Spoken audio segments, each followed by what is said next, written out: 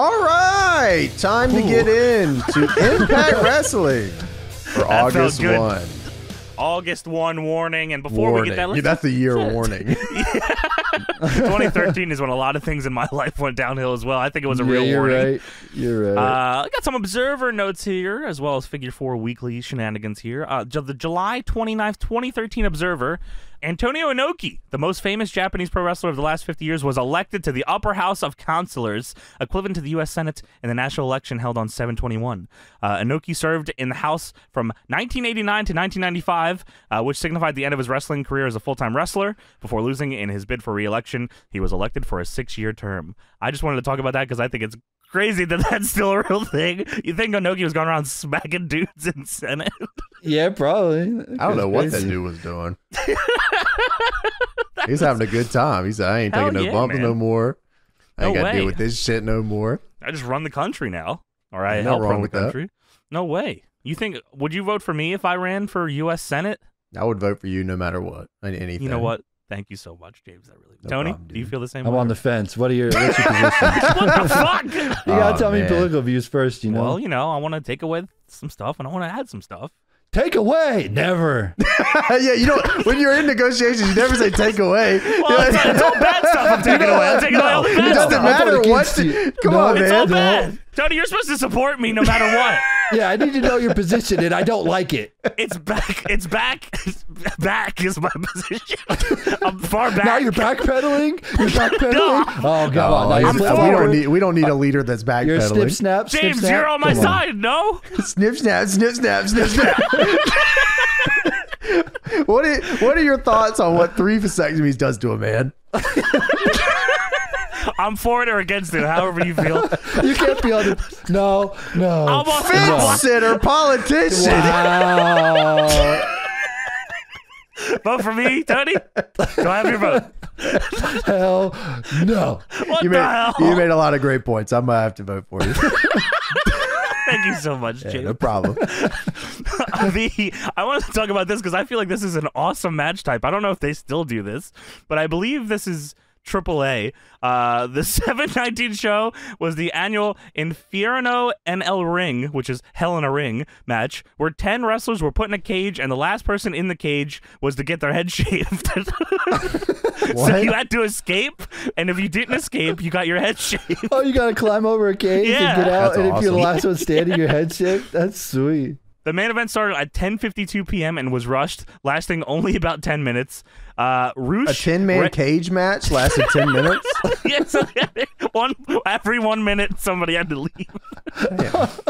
Roosh, Rey Bucanero, Blue Panther, Negro Casas, Averno, Brazo de Plata, Maximo, and Rey Escorpion escaped. This left Shocker versus Mr. Aguila in a singles match, which Shocker won in 45 seconds. TNA legend Shocker? Shocker. And Oh Mr. my Aguila, God. which is S.A. Rios. So S.A. Rios got his head shaved, which was originally supposed to get happened like 3 months before. So what the crazy fuck is shit going on? I love that, where like the match stipulation is if you don't escape, you're fucked. That's awesome. Yeah, you're right. Yeah, that is pretty crazy. That actually gives me reason for people leaving instead of just I'm a pussy and I'm gonna leave this cage. I don't want to fight anymore. I would like to keep my hair. Is a great way to do that. The August 1st Figure 4 Weekly. There's only one thing here from this, but I thought it was pretty fucking weird. Randy Orton was attacked by a fan, quote unquote, at a house show in South Africa on Tuesday. He was scaling the turnbuckles during his entrance when somebody hit the ring and delivered a Ric Flair style low blow as Orton was on the middle turnbuckle. That's awesome. Then he got taken down and escorted out by security. Orton sold it big momentarily and then went after the guy and kicked him once he was being carted off. WWE is pushing this as a real-life incident, but I believe this is Alvarez saying, I'm skeptical. To say I'm skeptical would be a huge understatement because they put it on WWE.com and all that stuff, so he thinks it was just them trying to work TMZ, which is something they've been trying to do for a minute. The fan in question did an interview with a local newspaper where he claimed he didn't like Randy Orton and had quit his job in order to attend the show and attack him. It turns out it was like a South African like indie wrestler that like Shoot did this. You don't have to quit your job just to go low blow Randy Orton. That's how real it is in South Africa, Tony. I'll quit my job. I fucking hate Randy Orton and his I'll quit my job to punch you in the balls. That's I'll awesome. quit my job. I quit this podcast. I'm going to go punch Randy Orton's balls. In the balls specifically. He said he was a wrestling machine, and his motive was to hopefully become a big-time wrestling star because of it. WWE He was said Kurt Orton Angle, the wrestling machine? Whoa. He said WWE said Orton was considering pressing charges. Considering? Yeah, well, maybe maybe it is a work, James. Who knows?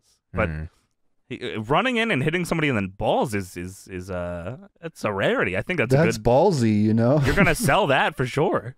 There was a little bit more here. It says Brian Alvarez went on to say that he fucking hates TNA and he wishes they would die. He had a bunch of tildes and exclamation points there as well. The August 5th Observer, Jacques Rougeau Jr., 53 years old, said he was subject to a death threat recently. Rougeau said that a man showed up at his property owned by Jacques' father and brother Raymond. A tenant at the complex answered the door and said a 5'8" male with a large overcoat was at the door and asked for Jacques Rougeau, who didn't live there. The tenant said he didn't live there, and then he was asked if the tenant knew where he lived. When the tenant said no, the man allegedly opened up his coat just enough that the tenant could see what was described as a 12mm gun and told the tenant to tell Rougeau he was looking for him. The tenant called the landlord, who informed Rougeau's family. Jacques Rougeau immediately told the story of the incident on his Facebook page and then called 911 and then did some local media interviews about this story. He said police told him to not sleep at his house. Huh. That's... Hold on, quick. I gotta write this on Facebook first. I need to tell my Facebook That happens friends. a lot, I feel like. People go to the Facebook internet first. Yeah. Especially now. I mean, 2013, but like now especially. So some dude was out to fuck up Jacques Rougeau. 2013 was crazy, dude. You could Farmville it up there. My mom was constantly sending me bullshit notifications. Please help my crops. You gotta send her a carrot, bro. I can't do it. One carrot. Send me the carrot, you bastard son of mine. And I'm not getting on Facebook, and you cannot make me. Jacques Rougeau is dying. Large overcoat man is here naked with his fucking gun. Here's a fun one that James will like. Here's the story on the Kevin Steen DVD that ROH released and was pulled. When Jim Cornette and ROH parted ways, Cornette and Joe Koff, who heads ROH for Sinclair, made an agreement that neither side would publicly disparage the other. That's one of the reasons Cornette was quiet for as long as he was. Privately, he had issues, as they did with him, but he and Booker Hunter Johnson, which is delirious, were friends, and he liked most of the roster, and his real issues were the support from Sinclair.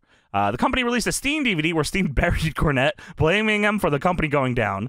Cornette called Johnston, when he heard about it.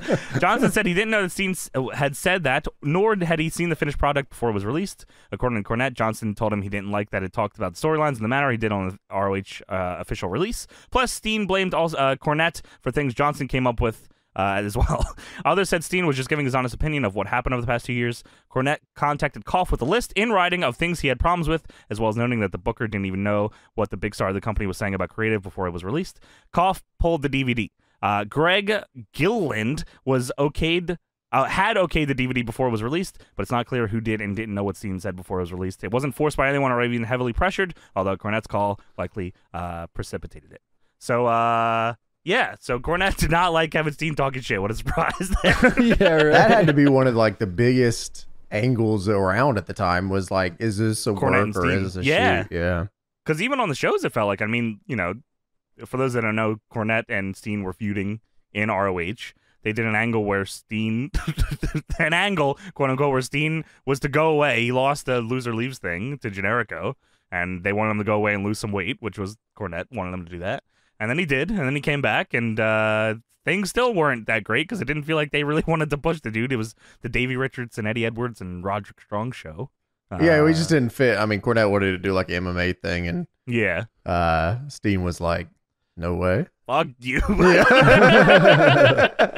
So I didn't even know about the story that they pulled that. I wonder if anyone has that DVD and has like what he said. I'm sure Steen has talked about it since, like the stuff he said on that on like a high spot shoot or something like that. Yeah. But I think it's funny that they included Steen just shitting on Cornette in one of their DVDs because I don't think ROH would do the shoot interviews before, but I don't really remember them doing like DVDs, like compilation where they just talk real shit. They had, they had the straight shooting series. Shooting. Yeah. But they got rid of that. Yeah. Those were awesome though. The Punk Joe cool. one is like all timer shit too. Yeah, that's cool. There's 20 hours of Raven behind the scenes or whatever the fuck it was. Secrets of the Ring. That's what it was. He's not even fucking saying anything for most of it. He's just talking. He's just going. Yeah, he's just saying shit. Dixie Carter asked for questions on Twitter, which ended up being a terrible idea since 90% of them were people ripping on her in TNA. She said she'll do this every Thursday. That's the PR master.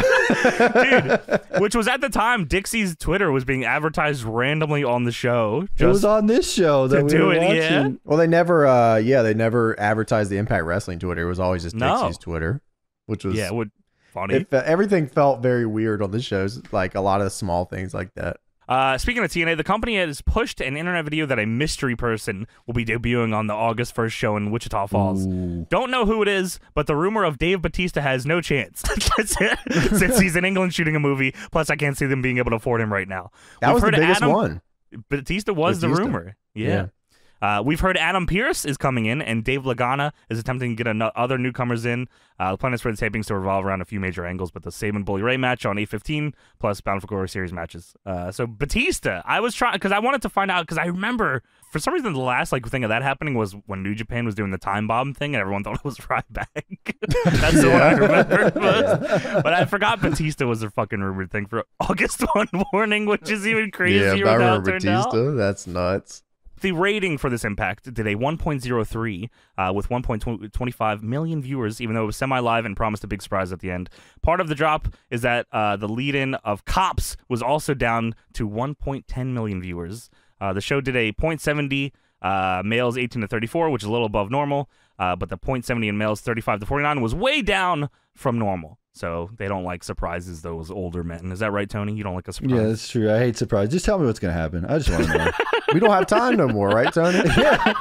You are not 35 to 49. I gotta we don't have time no more, huh? I got to get my steps in. I ain't got time to wait. Yeah, exactly. I got to get my steps. Menial job to do around the house. I got to pitter-patter my feet, That's what I got to do. Before we go into the show, James, I need to know about the couch cleaner. I need to know. The little green monster I got. The little green monster. That's right. Oh, yeah. Tell me that. Tell me that. So I bought this. I was like, I wanted to wash my couch, but I didn't want to, like, ruin it. I guess is the biggest thing. Because, like, you don't want to just put the cushions in the washing machine. If you use too much water, the couch is fucked and you're done. Yes. But I found this thing on Amazon. It was called, I think it was legit, just called the Little Green Monster, or a Little Green or something. That's awesome. Yeah, it's a little vacuum, but it also like shoots water out the gimmick. So like you can shoot it and then vacuum it up immediately, so it doesn't like stain the couch or doing like that. So you can mix in like pet stain spray and stuff like that, or like whatever the case may be. So, were you throwing a bunch of shit in there? Yeah, I mean, I just made a concoction and then went to my couch and holy fuck, just started poisoned your couch. But it was awesome. The couch looked fantastic. There was no stains on the couch from the water or anything, which I was surprised about. Let's go. And it fucking was awesome. And I haven't had that couch hasn't been cleaned in like 2 or 3 years. So like that great. It's pretty sweet. Yeah, for sure. So is this a thumbs up for the Little Green Monster? The Darnell? I think it's a thumbs up. Appliance review? I mean, I had no. This might be the only appliance that I've gotten recently. I didn't have any fucking problems with right out the gate. To be honest. Wait, what other ones did you have problems with? Well, the air fryer, I burned everything in the house and caught everything on fire. Well, that was your fault. That's user error. That was your fault. They set me up for failure. Fair. You went upstairs when you were making. What were you making in there? You went upstairs. I had menial tasks to attend to. Just make the food. I don't have time. Just make the food. You can't just walk away. What was the mop gimmick you got? The sales of that went tremendously. I only ever you know what? That went really well too. I didn't have any problems with that. Spin mop or whatever. Spin mop went great. Yeah, that was fantastic, and it's been fantastic. So shout out. Well, there you go. Still to this day, for anybody wondering, that thing is awesome. I'll let you know about the Little Green Monster, how that holds up over weeks or whatever. The air fryer's okay, I guess. I mean, I'm still burning air fryer's shit. sweet. Come on now. I'm still burning shit. I can't. There's too much going on. It's too much heat. Down. There's too much heat. Turn it down, man. You're cooking too long. Yeah, too high heat. That's your problem. Turn it down. Packing that some bitch in too. I don't like. I got to be able to look at it and tell if it's ready. I don't like sticking anything in the meat. 350, you know 8 minutes. Flip it over. Another 8 minutes. There you go. That's when it. When you stick something in the meat, the juices come out, and I'm trying to keep the juices in. You know what I mean? So I don't like poking it too much with items. That's true. And if you cook it on stovetop or in the oven, you can kind of tell. You know what I mean? Or you cut it into it for the first time you're about to eat it and you go, oh, fuck, I fucked this up. No, dude, you can just get a meat thermometer and then just poke that in there. And, you know, if you don't have respect for your air fryer is not going to have any respect for you. And that's just. Yeah, that's true. Yeah. I'm about to beat the hell out of that air fryer. No, don't do that, especially in front of me. I'd really hurt my feelings. It better get a clue quick because I'm burning way too much money. If there's any appliances out there that want to advertise on our show, sales for the Spin Mop are through the roof, and we're about to kill the air fryer, so you can decide how you want it to go. This is mad money. Spin Mop up, air fryer down. Sell air fryers now. Little green monster on the rise. Looking good. Pretty good, little green monster. Pretty good. What do you guys think? Get a little green monster. Good job. Back. All right, let's get into the actual Impact show now. We're not in there. We're the show's not even started yet, and we're already into it. There's no intro for this show. There's not. We don't have time for that. We have menial tasks that we have things to do. Play it or don't. You're right. They are specifically catering to 35 to 49, so they should have tuned in because this is a very bang, bang, bang show, of course. Yeah, actually, before all the matches, they just tell you who wins so you can get up to something else. Just keep it on. You already know what's going to happen. Of course. We start with a backstage segment here. Bad Influence is wondering who August 1 Warning is. Now, Bad Influence, for those that don't know, is Daniels and Kazarian before they were SCU. No, dude, I was with Deb the other day and that came on in the car and I almost fucking beat her. Why did that come on in the car? It was just a random fucking playlist that was on. That I don't know. Crazy. Wasn't mine. Deb has her playlist where it's the SCU song only. Every fourth or fifth song it's SCU and Wardlow's theme just on loop. I can't believe every time it goes, I can't believe this is going on right now. Stop this. But yeah, they're backstage talking about August 1 Warning. Kaz says, is it someone in the witness protection program? I don't know why he thought that would be the case. Of course, yes. That makes sense. Daniel said it could be somebody coming after us, and I'm going to call PR right now and find out who it is. He should have said it. I think it's going to be Dave Batista. I think it's Tito Ortiz. every 35 to 49-year-old goes, oh, that's awesome. All right, well. Oh, great. I'm going to keep it on, but I got to go do some stuff real quick. My air fryer is making sounds, and I have to go check on this. You're forgetting Daniel said that August 1 Warning won't answer his DMs. That's right, because August 1 Warning had its own Twitter account. That's right. A Twitter that said, I am coming. Or still there, I think. They never deleted it. I am here. I think, is it still exist? I don't remember them deleting it. I thought it turned into the GFW Twitter account, but maybe I'm wrong. Is that true? I might be lying, but I swear. Crazy if that is true. I swear it got repurposed to like another TNA thing. No, it's August 1 Warning. It's still there. Twitter.com. Something TNA did. Wait, is it? What is it? August 1 Warning Twitter. That's what it is. It's Twitter.com/August 1 Warning. It's still there. Let's look at some of their tweets. I'm coming to Spike TV and Impact Wrestling on Thursday, 8/1/13 in Wichita Falls, Texas. His tweet on August 1st. ... His other tweet on August 1st. I am close. His tweet on August 1 got 10 likes. That's crazy. He tweeted a lot on August 1. He tweeted Long Boy August 1 Warning at Spike TV 9/8 Central. Who am I? He says. Yo, check this out. Z A. What was that about? I don't know. Guesses include names from A to Z. That's very cool. Another day, another video. Stay tuned. Package delivered to Impact Wrestling. And there's Velvet Sky, Brooke Adams, and Gail Kim tweeting about it. This guy said, I'm not a rock star. Who'd they think this was? He thought it was Chris Jericho. Oh, People thought it was Chris Jericho. Okay, so here's one. I am not Dave Bautista. I am not more than one. I am out for personal justice. Was that the Shield or? Yeah, I think so. Yeah, probably. Look at this July 28th one. Over 100,000 views and many guesses. Want a clue? Hit 250,000 views. No. How many? 250,000? 250,000. They'll give you a clue. How many views that video have? It still hasn't hit 250,000. So no more clues. It's 247,000. We need 3,000 more views on this. Please go watch this video, everybody that's listening. We need more clues. Who is behind August 1 Warning? I am. Who? Hulk Hogan tweeted about it. What's up with August 1? Don't need any more headaches with this kind of stuff. GM Impact Wrestling HH. HH. Wow, do you remember this Twitter account, TNA Creative? Yeah. Wow. Yeah, I just saw them respond to one of his tweets. I remember this from way back in the day. Yeah. That's old school. That is old school. Let the games begin. Wow. I am not Dave Bautista. Okay. Did he tweet that? He said that. Yeah, he just said on one of the tweets, I am not Dave Bautista. Oh, yeah. I wasn't looking at his replies. Wow. Okay. Yeah. He says a bunch of bullshit here. He's just arguing with fans. This is really Tito Ortiz just arguing. You dumbass. You are an idiot. Earl Hebner's running the August 1 warning account. You are an asshole. Your mama told me how. Here's a good one from Hulk Hogan. What's up with August 1? Don't need any more headaches with this kind of stuff. I just said that, you bastard. Oh, I didn't hear you say that. He just said it a second ago. This is why I can't run for Senate. You don't listen to me. Because I'm not an on-the-fence voter. I'm sorry. I made my decision.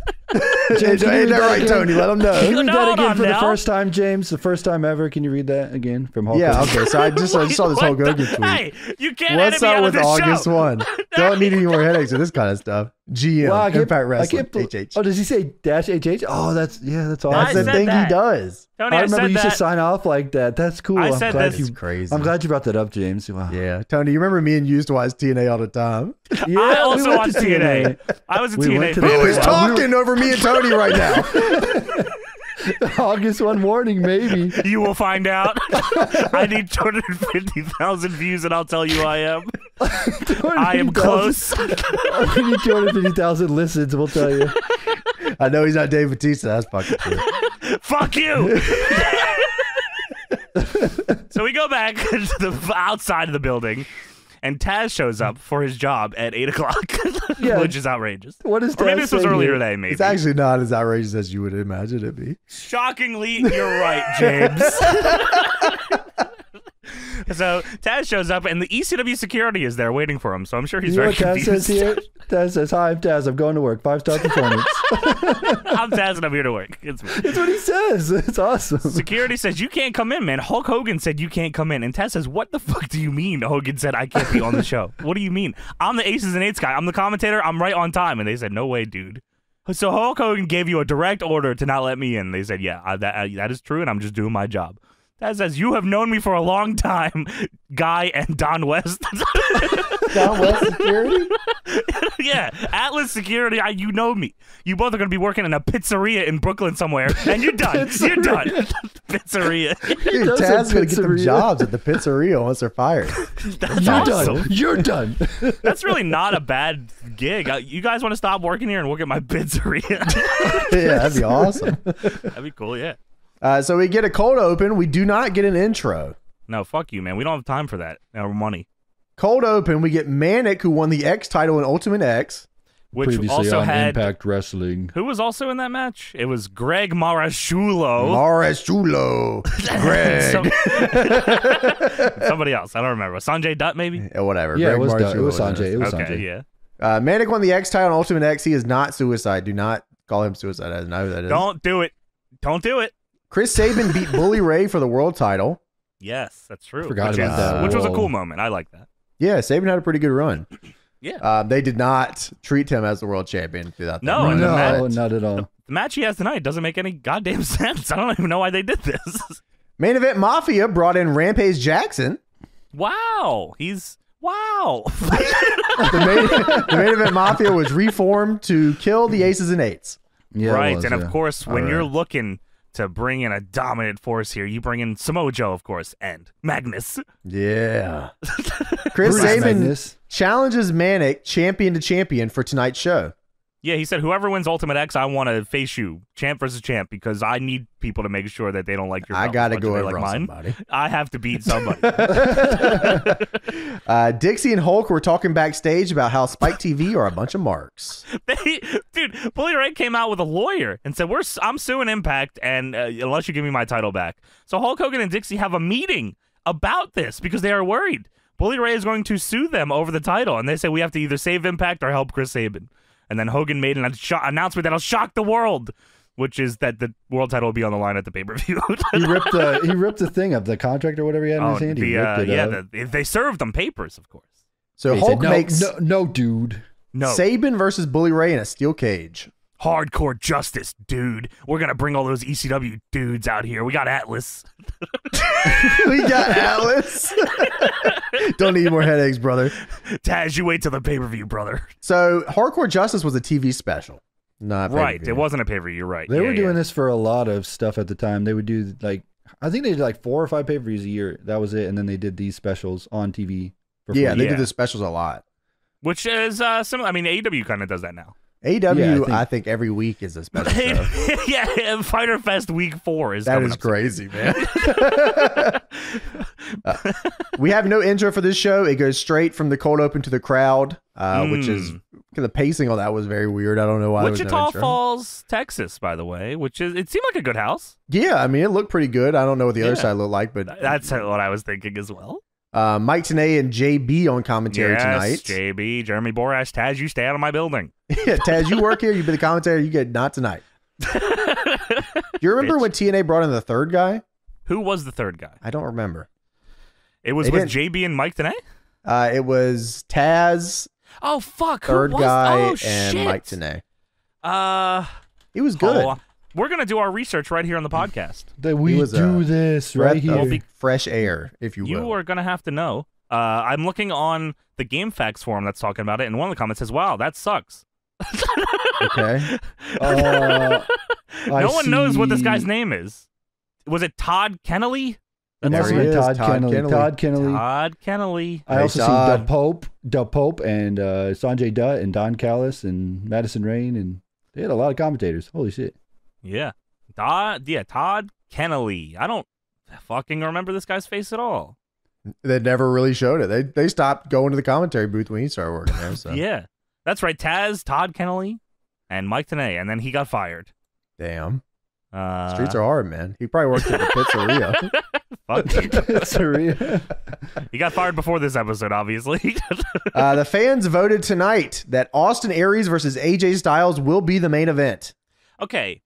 Is this a first time ever in TNA or a first time ever? Because they kept bouncing around on how they were wording this. They gave it a pause. This is the first time ever on TNA matchup. Yeah. but then AJ's promo was kind of made it seem like it was first time ever, but I don't know. I'm not sure. I'm gonna do my research. They have another. I know they had, no. This is not the first time they faced. They also had another match like a month. Yeah, later. they wrestled ROH. Yeah. Yeah, they had a match later that was probably better than this one. I did like this one though. Yeah, it was good. 2005 ROH, I guess. Okay. Yes, they did. This is a Bound for Glory series match. Oh no. The way that Bound for Glory worked was interesting. Bound for Glory series was interesting. I actually really like the concept, and I think it's cool. And it was very cool, especially at the time, because like the G1 was just starting to pick up speed in America. So like people were like, "Oh, the Bound for Glory series is kind of like that." So that's kind of cool. But Bound for Glory's point system was very weird.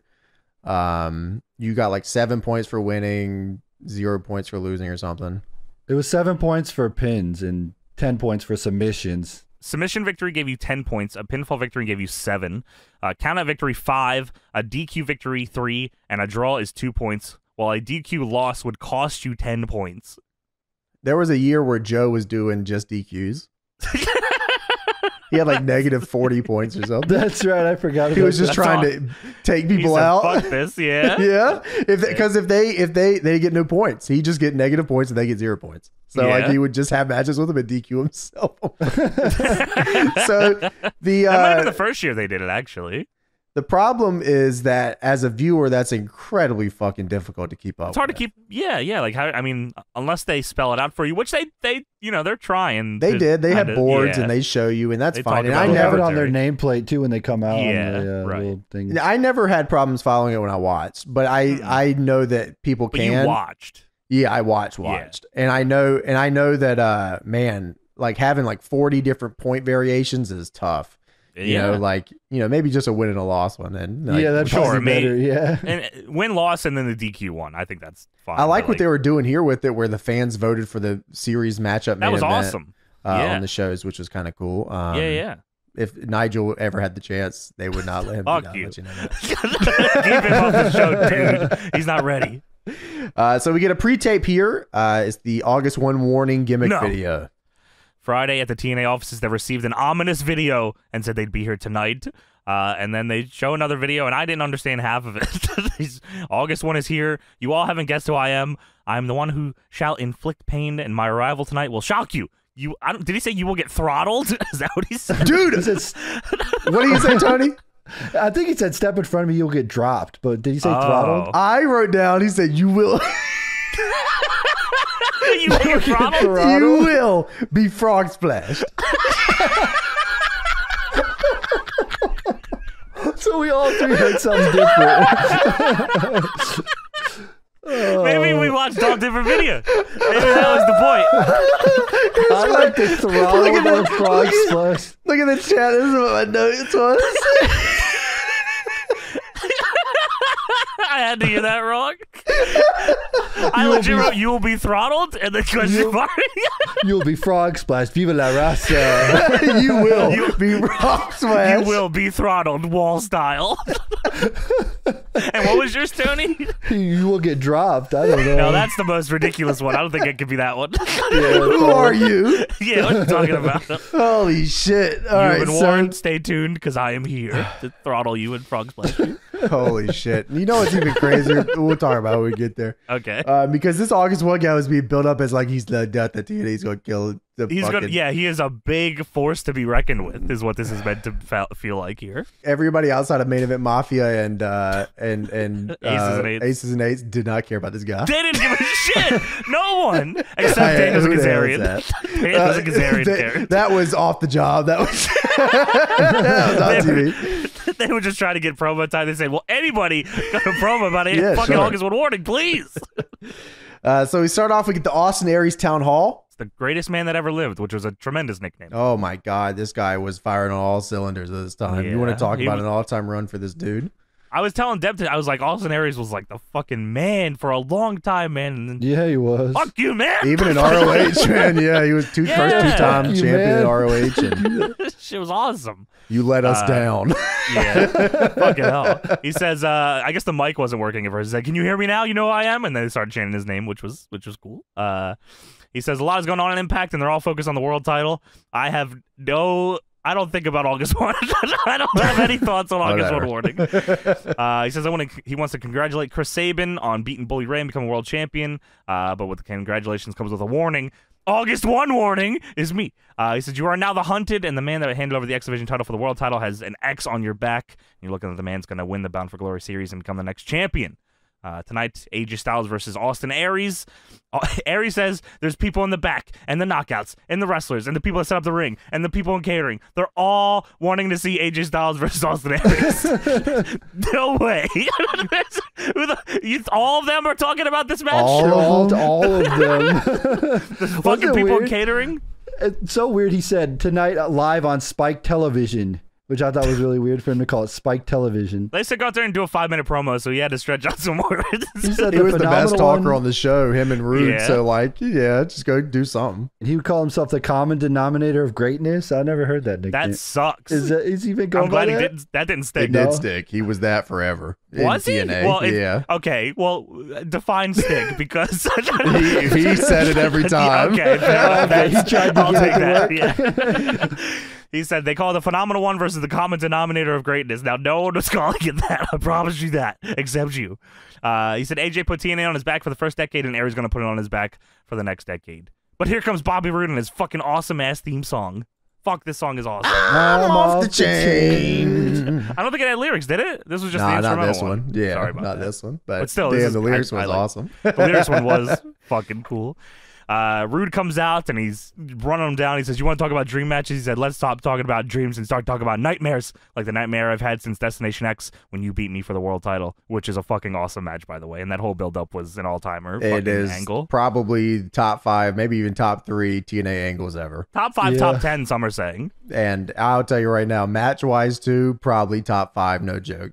Top 10 at least. Fucking awesome. Yeah. Because Rude was like, I remember that. Yeah, everyone's like, God, white hot. get him out of here. Yeah, man. They didn't want him as the fucking champion, man, because like he was cheating and like TNA was like the wrestling company. People were like, oh, you fucking bitch. Yeah, and it was the complete opposite how they felt about Aries, because Aries was like the one that, you know, the little train that could, you know, fuck, get this guy the fucking belt. He can do it, motherfucker. Yeah, I mean, Aries was having the best match of the night every night for a year. Carried the X Division for sure. Yeah, really, that match is like one of my favorite matches ever. Yeah, that perfect build too, and like they didn't wait too long for it, and it was fuck. I love that shit. Bobby Roode is here, by the way, and you know he's fucking sad because he has a black hoodie on with no graphics. He says, I've had a crap year, and since you won that title, and everyone in the back, and all these people, and everyone in catering, forgot what Bobby Roode is capable of doing. I was the longest reigning champ. And starting tonight, the game is going to change, and Bobby Roode's going to do all the things that made him world champion in the first time around. And tonight I'm going to prove that it pays to be rude, which I feel like he hadn't said in forever at this point. That was because like he's got 40. He got Selfish Generation. He's got 40 other things. It Factor. Yeah. Aries says, you're the It Factor or the Spit Factor because you keep spitting in my face. Oh, that was a shoot. That was a shoot. Says, I hope you make it to the finals of the Bound for Glory series so I can beat you again. And then Hernandez comes out. Yeah, there you go. Yeah. Supermax. It was him with the LAX theme. He didn't even have the Hernandez theme yet, unless he switched back to this or something. They didn't bring the right phone. They didn't bring the right CD. Wrong USB. Oh, fuck, that sucks. And Hernandez is out here for his match with Bobby Roode in the Bound for Glory series. So it's Hernandez versus Bobby Roode. Bobby Roode jumps Hernandez during his entrance. Bobby Roode just gets a bunch of fucking heat on Hernandez. During the break, Hernandez caught Roode off the apron and then got thrown into the post. Roode has 0 points in the Bound for Glory series right now, by the way. I don't know how long it's been going. Cheer for Supermax! Get the fuck up! Supermax is here! That's Dixie Carter in the crowd. They loved him, didn't they? Weren't they pushing him to the moon? They loved Dixie loved him, yeah. Dude, Hernandez got pushed like 90 fucking times. We talk about this on SGH actually, Tony, but yeah, fucking Dixie loves this son of a bitch. Cheer for Supermax! Please, goddamn. Air Mexico! Cheer for him! I swear at one point they're fighting outside and someone in the crowd just yells, "You smell." I don't know what. Dude, is that you? I don't think so. TNA on commentary starts talking about the social media speculation about August 1 warning, and JB says he studied all 4 tapes and can't figure out who it is just yet, but it is not Dave Bautista. He did not look at those tapes once. He studied all 4 of them. No, what do you mean? Did not. You were lying to me. James, I need to know what you thought of the Hernandez top rope splash. Look, there has never been and will never be anyone that moves like this guy ever again. No, not all. This is like a AI generated human. The way that he moves is like crazy, man. You know the way that he comes out for the LAX intro with Homicide, where he comes out in like in the video game too. Yes, where he come out and he has that little hop. That's how he moves, period. You're right. That's just all the time is how he moves, which is like crazy because no human does that. You know, it's crazy. No, this splash was like, how do I describe it for people that didn't see it? Like, he jumps and like, you know how Jeff Hardy goes for the swanton and before he does the flip, like the motion he does, it's that except without the flip. He just does the splash that way. Which is just ridiculous, and he misses. It's just ridiculous looking. He's got the craziest movement of all time. Like, he's a very unique guy. Yeah, and I love him. Cheer for Supermax! Get the fuck up for Supermax! Hernandez. That's Dixie in the crowd, by the way. Yeah, just yelling cheer! At fans. Cheer! Yeah! You can hear it on the hard camera. Cheer! Hernandez is on the outside now. By the way, this is during the time TNA had the long boy ramp, the ones that connects to the ring. Oh yeah, all awesome. the way. Yeah, that is cool. I love that fucking thing. Hernandez sprints down the ramp and dives over the top rope back into the ring and does a diving shoulder tackle. That's Air Mexico. Oh, sorry, is it? Yeah, that's what he calls that. That's Air Mexico. Air Mexico. They scream it on commentary. Air Mexico. TNA. It's just Dixie TNA. Hernandez. Cheer for Hernandez. She does the whistle gimmick. She's just yelling the headset. Air Mexico. Wow, that was Air Mexico. Yeah, there it was. So Hernandez goes for the border toss. Rude gets out and bumps into the ref, and then low blows Hernandez. He rolls him up with the tights, but only gets 2. Oh, man. He starts throwing chairs into the ring. The referee tries to get the chairs out of the ring because why would you do that, you bastard? But then Bobby Roode pulls out the beer bottle. And no. Cracks it over Hernandez's head and gets the 1, 2, 3, which I believe is the same way he won the title. Is that not right? Yeah, that's what they say. Yes, that was the big moment. Because if you remember, James Storm and Bobby Roode, Hulk Hogan was like, James Storm is not ready, brother. He is not ready, brother. He didn't just like say that like, oh, this is like a rumor. I'm pretty sure he said that like on a radio show. It was like a shoot. It was like a shoot interview out of character. He said like He's on just not Howard ready. Stern. This was like a week. This was like a week before the pay-per-view or some shit. James Storm had just won the belt. This is not happening, brother. He's on Howard Stern or something. Dude, I just don't think this James Storm dude is ready for it, brother. He is not that guy. Let's talk about your daughter's ass for a second. We can do that. Why get in here and get your Who daughter's is James ass Storm? What is TNA? That's more like it, yeah. Who is this guy? Why is he champion? Robin, you hear that? TNA. Yeah, we got TNA here too. Yeah, teeth and ass, right? We got the TNA roster. Bring him in right now. So Rude wins with the beer bottle. And afterwards, the referee is looking at Rude very confused, questioning why there's glass all over the ring. Glass everywhere. That's okay. Pissed. The ref is pissed. You fucking bitch. What happened? I don't know. He knows. I don't know. All right. Let's move on. Right. Also, by the way, I just remembered that I was there for the Hardcore Justice tapings. What? Because it was in Norfolk, Virginia. Because they did 2 nights of tapings in one show. So they taped it at, in Norfolk. It was Impact and then Hardcore Justice. And then I got on a flight immediately and went to SummerSlam. And that's Daniel Bryan beat John Cena. You were out of your fucking mind, man. Wow. Well, I got on the flight and that was where I met Matt Hardy. That's right. I remember you saying that. Because I was on the actual show. Like they showed me on TV. And I was in the Kevin Steen shirt, and then Matt talked to Kevin Steen. He was like, "Oh, I saw that. That was awesome." Can you tell the Matt Hardy story real quick for people that may not have heard that? Oh yeah, so I was went to the Hardcore Justice taping. By the way, fucking awesome, all-time show for them. That's awesome. Which was going to a TNA show and it being an all-time show is like once in a lifetime. So like that's sweet. But yeah, I get on the flight. It was to I can't remember where SummerSlam was, LA, I guess, or I was gonna probably at Brooklyn. I don't know. I don't know where it was either SummerSlam New York was. or LA. That was it. New York, one of those places. Miami. But anyways, Matt Hardy and Rebby Sky were on the flight, and I was wearing my Kevin Steen shirt, and Rebby saw it first, and she was like, "Yo, look at this, Matt," and I was like, "Wait, Matt Hardy?" And Matt Hardy and Kevin Steen were like feuding big style in ROH at the time. Yes. And I was talking to him or whatever, and he was like, "Hey, I'm gonna follow you on Twitter." And he looked at my Twitter account, and he had blocked me. And then anyways, he was like, "Oh yeah, I'll just unblock you or whatever." I was like, "What'd you say to make me block you?" I don't know, man. You should have said it was probably worth it. I probably deserved it. It was probably some Steen thing, I'm sure, that I was like, "Yeah, Steen's way fucking better." Fuck you, Steen. you fat grape motherfucker. Steen. Supermax. You just keep tweeting him Supermax. Fucking get out of here, man. Yeah, I think the SummerSlam thing was like a 2K thing. I think it was something for 2K. Tony, were you there then too? I was not there for that SummerSlam thing. But it was a THQ thing back in the day. Yeah, it might have been THQ, actually. Okay, I don't remember what it was. 2013 was WWE. No, 2K14 probably would have been. It was like right in the middle of them changing, I think.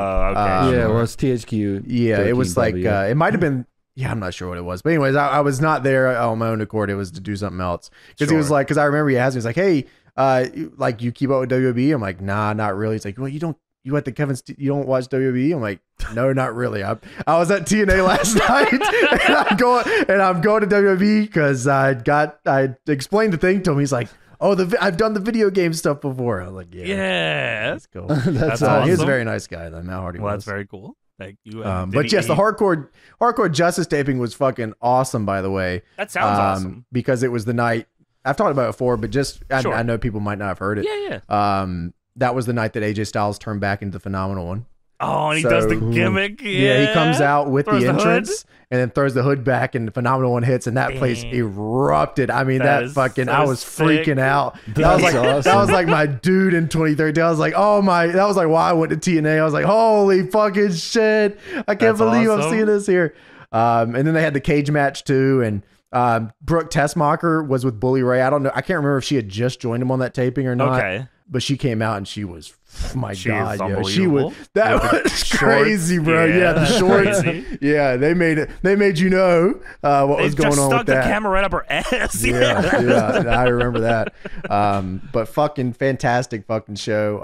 I genuinely think TNA had a lot of steam at this point, but they kept making. We'll talk about it later. It's like just at every corner they couldn't stop themselves sometimes. Yeah, it's just like, man. It was it was actually always one step forward, two steps back. That was like the epitome of the shit they were doing at the time.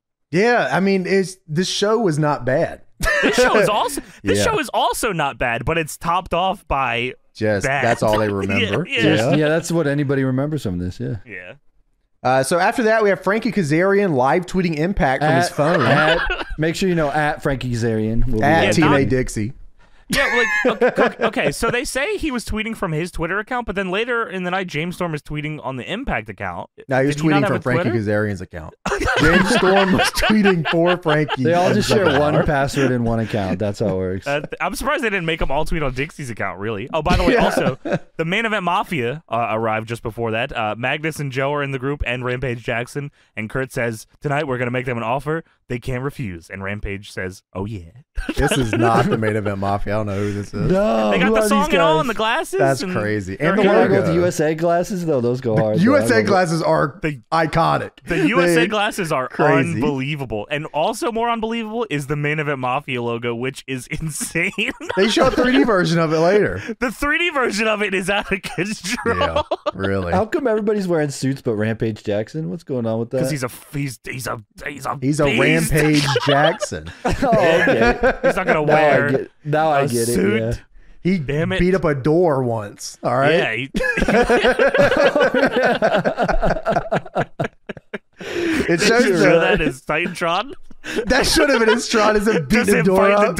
Rampage Jackson. Boom, shows back. Yeah, it's just Samoa Joe standing there like upset. And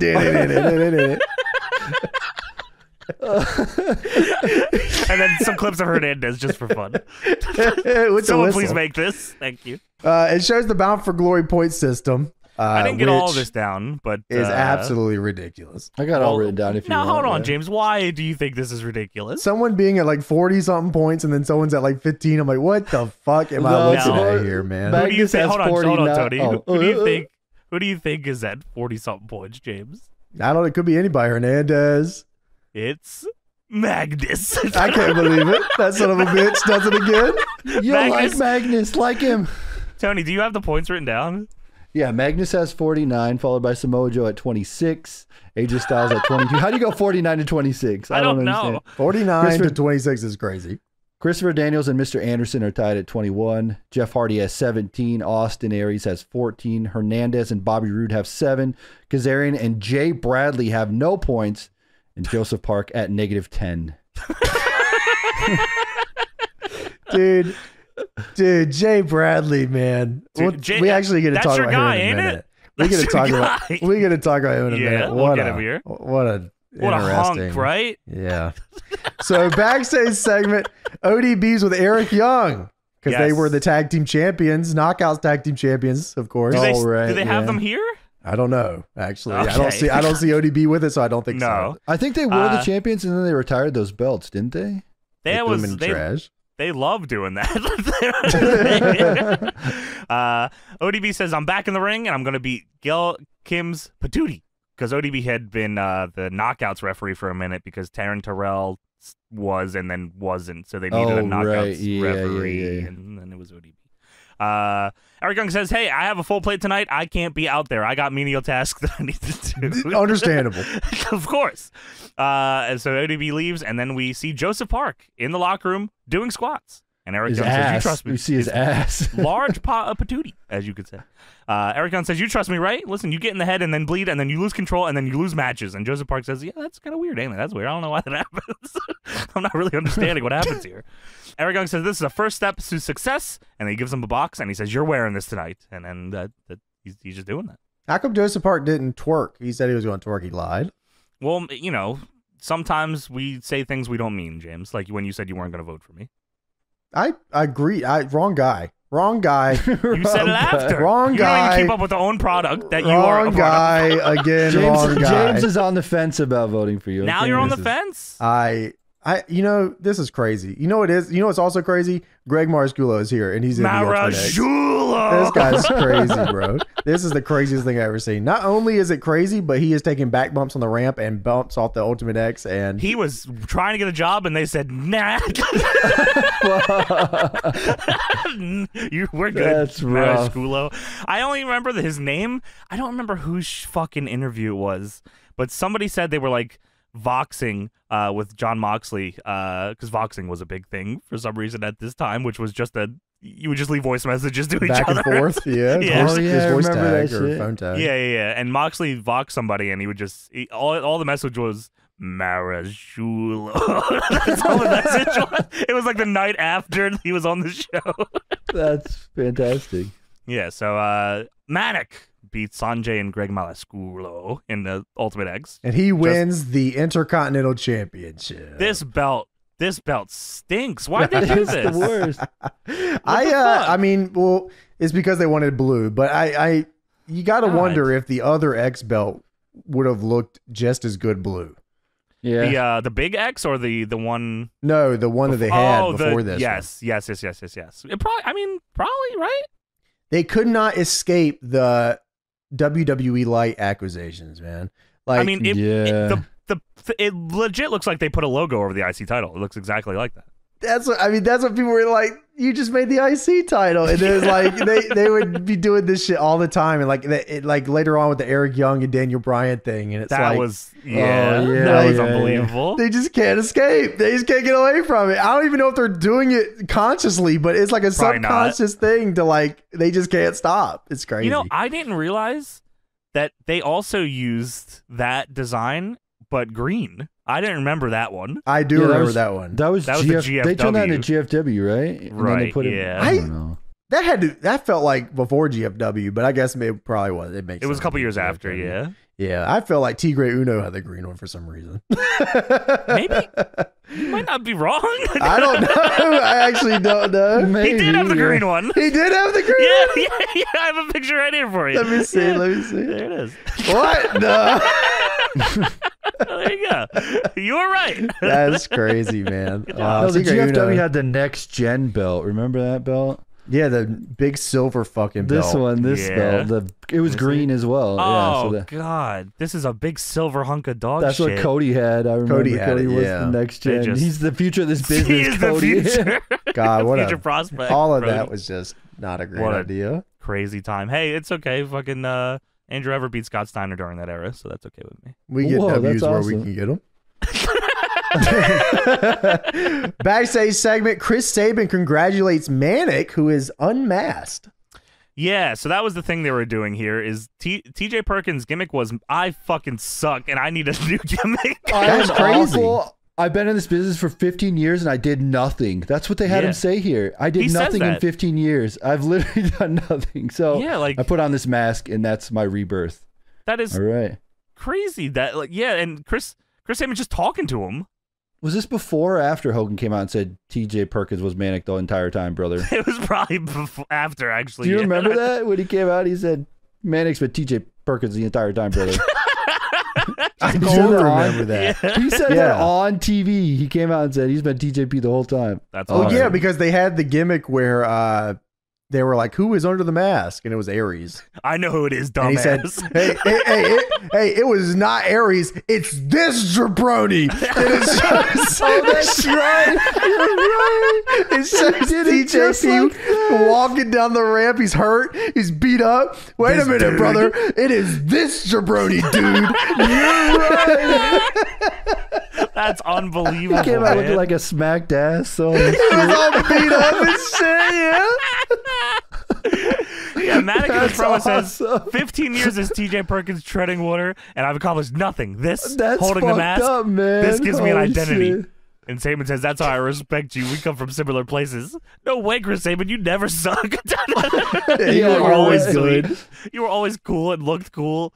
He says, the X Division title brought me to the world title, and that's why I wanted my first match to be against you. So you better bring your best tonight, and I'm going to win. Dude, you're right. Fucking hell. Yeah, weell talk about that match when we get to it. I can't believe they had him say, I've been in this business for 15 years and did nothing. I suck. They had Hogan. Look at this little jabroni right here, dude. That's the real suicide. I'm manic. To be fair, he ends up not being wrong. Suicide. Yeah. He is a little jabroni. Look at this little jabroni, brother. You think you can be Hernandez, dude? You are not the real jabroni. This is. You're not that guy. You're not that jabroni. Don't worry, Aries. We wouldn't put you into a shitty gimmick. Holy fuck. That's what it felt like sometimes watching this show. It's like they didn't like protect like a lot of people. Like they would just not at all. You can tell what the angle was, but they didn't really care about the repercussions like down the line, or the payoff meant nothing. Like saying that TJP might be a jabroni, but having TJP say he's a jabroni on TV is like, what do you do with this guy? What happened? Like, I also liked him at the time too. I was a jabroni, and I guess I still am a jabroni right now. I don't know. Okay. If anyone beats him, who cares? Yeah, that's weird. You're right. A Hummer limo pulls up and is White driving stretch style. Driving very, very close to these parked cars. Like the fucking window is about to hit these cars on the right hand side. We don't care. Crazy. They do not care, not even a little bit. TNA says, this is like he had to write this. Does this contain the mysterious individual that has been sending videos to the TNA office? That's how he says. Dixie Carter's just like staring at him in the crowd. You better get that right. She's holding up the cue card. Yeah, at the bottom it says, put over Hernandez. Oh, I forgot she was in the crowd sitting there every show. Her and Surge were always there in the crowd. Oh my god. Surge would do live performances next to Dixie of all the songs that he wrote. Yeah, that song kicks ass, don't it? Yeah, hey, this is a good song, yeah. We get Jay Bradley versus Joseph Park, Bound for Glory series matchup. My fucking guy Jay Bradley, man. Hunk. God, love me a Jay. Gut check winner. Gut check winner. Let me tell you more about Jay Bradley before we start here, because James has asked me to do this, so I'm going to do this for him. Well, Jay Bradley is now in the NWA. His gimmick is he's one of the dudes from Billy Madison. Well, he was also in WWE. He was in Billy Corgan's Fed. That's where TNA got him.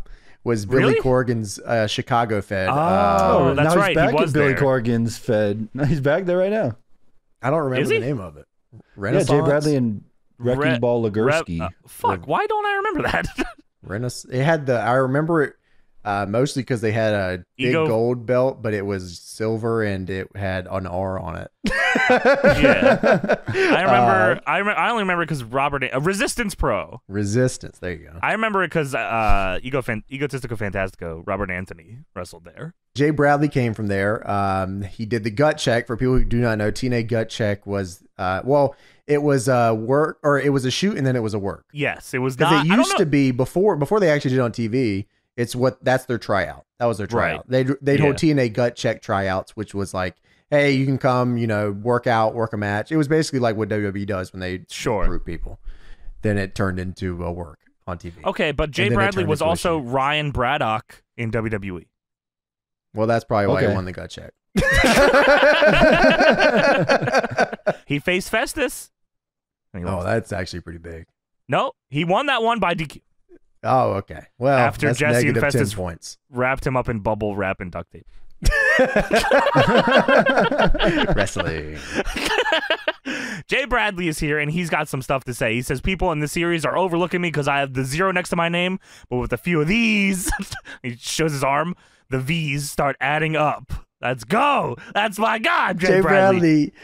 I have 0 points, and Magnus has like 50, and you get like 7 for a pinfall, so I only have to win 45 matches tonight to catch up. This is crazy. EY's here with Joseph Park. Joseph Park, for people who do not know, is Abyss, but he is unmasked, and he is his brain is fucked up. Yeah, it's a split personality. He's Abyss when he bleeds. He's Joseph Park when he isn't. Which is actually cool. I actually do like this gimmick. Joseph Park was such a fun gimmick at the time. He was over too at the time. He was so over. I mean, you see the finish of this match he's the people are popping for hip tosses, and if you can do that in wrestling, you are succeeding. So we take W's there. EY breaks out the headgear for Joseph Park, though. Of course, because he doesn't want him to get head trauma and turn into Abyss and get DQ'd again. I mean, understandable. Sure. Abyss is awesome though, so maybe we just find a way to keep making him believe. Maybe he should just be Abyss. Yeah, maybe. Kurt also, during this match, tweeted the same thing that he said in his backstage segment about the boys be tweeting an offer that you can't refuse. Yeah, offer you can't refuse. Yes. James Storm was sending it to Frankie Kazarian, who was sending it to Kurt Angle. Kurt was tweeting out on TNA Dixie. There it was. And Kurt was sitting next to Dixie and Surge tweeting on their accounts with their phones. That's true. So it's really crazy stuff going on here. Mike Tenay starts talking about TNA having the most customizable fitness app ever. Search TNA Always Evolve to exercise with Jeff Hardy. Do you have any recollection of this? Yes, I mean, yeah, me and the whole family used to. Is that how you turned into the man you are today? We were rocking with Jeff James Hardy. Is always evolving, you know. Yeah, I always evolve. Have you ever seen this style, app man. though? By the way, have you ever seen I it? am looking at it right now. Actually, I'm going to send you TNA guys Always this link Evolve here. app. It's Jeff Hardy. You can work out with Jeff Hardy, but you can't actually work out with Jeff Hardy himself. You work out with a video game avatar of Jeff It's Hardy. a AI generated Jeff Hardy. Can you work out with Hernandez? No, it died before then. Sorry. This is the you know what's funny is this is like the TNA 2 mobile game, Jeff Hardy. Yes, it is. You're right. And like I remember that screenshot coming out and people were like, I can't believe it. We're getting a new TNA game and it's got Jeff Hardy. And it was for this Evolve app. Yeah, it was for TNA Always Evolve. Check out that video I sent. It's Jeff Hardy's intro to the app, and then he's doing torso and trunk twists, bicep curls in gear. By the way, he's doing the big 3. The big 3. This is how I got shredded at the time, man. I was doing dips with the chair, burpees in gear. I was doing split leg hammer curls. See, this is the most customizable because you could have this avatar do anything, you know? Of course. Jeff Hardy was showing me how to do bareback skull crushers. Yeah, don't you remember Side Skaters? Hey, go to 57 side skating. Go to 57 seconds on this. He starts talking. Hey, brother. Yeah, get that body popping. Yeah, get you on your phone. So this is actually a groundbreaking fitness app because if you had like a back injury, you could type that in and then you could work out with the back injury, you know? Tell him, Tony. I'm just telling you, man. My back's been hurting. When you get old, your back hurts. You got to do the steps. 35 to 49 should be watching this show because this is for them. You can put that in there. TNA Always Evolve was a fine app. It was okay. But I had the Scott Steiner Screw You app. And that shit was awesome. And I was rocking with that one. That app told you to fuck yourself. Is that the one with the chicks? Yeah, with the chicks. And it was. Doing bicep curls with the chicks and bumping with the chicks. And yeah, I had that one. It wasn't for you. It was for you to watch Scott Steiner. I was doing that with Steiner. That was crazy, man. Yeah. Screw You app. I had that a lot. Yeah, TNA Always Evolve. I'm sure that helped a lot. Yeah, you had 3G internet speeds back then. You were rocking, spending all your data on Jeff Hardy. Sadly, with his skull crushers. It was not developed for the 4th generation iPod, so please keep that in mind. Dude, no fucking what's the way, point man. then? What's the point? I was rocking an iPod video. You telling me I can't work out with Jeff? No, man. JF, I'm trying to work out with you. Listen, in November. JF. Get your voice. There will never be a time in this world where me and Jeff Hardy can work out in the same building ever. Dude, in November of 2013, They fixed the animation where Jeff Hardy would walk off the screen. Jeff Hardy would leave during your workouts. That's incredible. You're doing bicep curls and Jeff Hardy just leaves. I'm out of here. Oh my god, This awesome. sucks. Fuck you. Oh wow. If they would have just filmed a bunch of wrestlers working out, that would have done great. I don't know No why they way. How just do about this that. one right here, buddy? Wow. Yeah, that's all you get, bitch. Shut up. So yeah, Bradley's trying to take off the headgear of Joseph Park. The crowd's chanting for him. Joseph Park sweeps his legs, puts him in a Boston Crab. Big pop. Feeling that in JB says, Boston. Oh, yeah, they're not in Boston, but they love them a Boston Crab. JB on commentary says, submission win would be huge for him. It put him right at 0. That's beast. That's fantastic. Jay Bradley hits a fucked up backbreaker on Joseph Park, which looked horrifying to me. I don't know what the fuck he Yeah, did. Yeah, know you like what. try to get him up and then like it just won't happen. Yeah, fuck that. Pulls off his headgear and throws it at EY, and then he calls for the move that's gonna change his career here in TNA. Changes Got it. zeros to V's. I don't know what that. You can't get letters in this. He's got it written on his fucking arm gimmick. Boomstick. The boomstick lariat, baby. He's going for it. The Evil Dead nod is cool. I like Evil Dead a lot. Bruce course. Campbell, big Bruce Campbell guy. Yeah, Boomstick lariat. And he goes for it, and Abyss hits him. Sorry, Joseph Park hits him with a Samoan drop and wins. Fuck, dude. Go to hell. Jay Bradley, you got Jay Bradley out here. Look, this shit was in like 240p back in the day. So all it looks like is Jay Bradley has ugly written on the back of his trunks, and on the front it looks like it says sea nanners. So big sea nanners guy, also ugly. See Nanner's Larry. That's awesome. This guy's got to win. He's got the boomstick, and Joseph Park beats him with a Samoan drop. Well, they call it a fall away slam. They call it a fall away sorry. slam. The follow away, of course. That's what Abyss Always slam, of course. That's what it always was. always has been. The crowd pops huge for Joseph Park winning, though. We love this guy. This guy's awesome. We love Did him. not protect Jay Bradley even a small bit. At How no could point. they not? At no point. I almost think if for some reason I might be remembering this wrong, but was Sure. Jay Bradley always meant to be in the Battle for Glory series, or did someone get hurt and Jay Bradley took his spot? Now, why would you say that? Because I remember for some reason Jay Bradley being put in at the last second, and it was like a big opportunity for him. That was the angle. Is like, oh, Jay Bradley being in the Bound for Glory series is a big Because he won the gut stepping stone. check. Then Yeah, because he won gut check. Well, and they wouldn't- supposedly he beat Christian York and Sam Shaw to qualify for the Bound for Glory series. So I'm not sure if Okay. anything happened before that to cause him to do that, but it seems like he was meant to Okay. be in it. Yeah. Okay. Well, obviously they wanted you to be in it so they could jabroni your ass out. Now, hold on. Well, of course, Jay Bradley would go to lose all of his beginning matches to Austin Aries, Hernandez, and Joseph Park, and then ended his participation in the tournament on Explosion with a pinfall. He beat Joseph Park, finishing 11th out of the 10 wrestlers in a tie with Hernandez in the tournament. Damn. So they had Joseph Park beat him on TV, and then said you can get your win back on the show no one watches. On Explosion. Oh, that's crazy, man. That's crazy.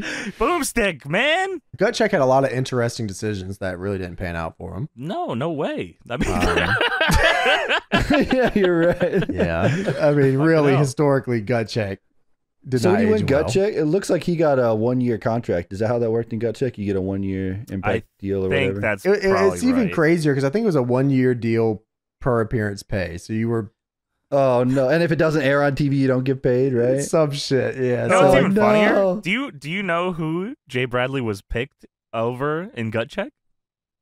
Brian Cage. Brian Cage, you're right. Yeah, it was Brian Cage. I remember Wow. that because at the time it made no sense because Brian Cage was over Brian as Cage fuck was at the hot. time. He Yeah, was. PWG run was crazy.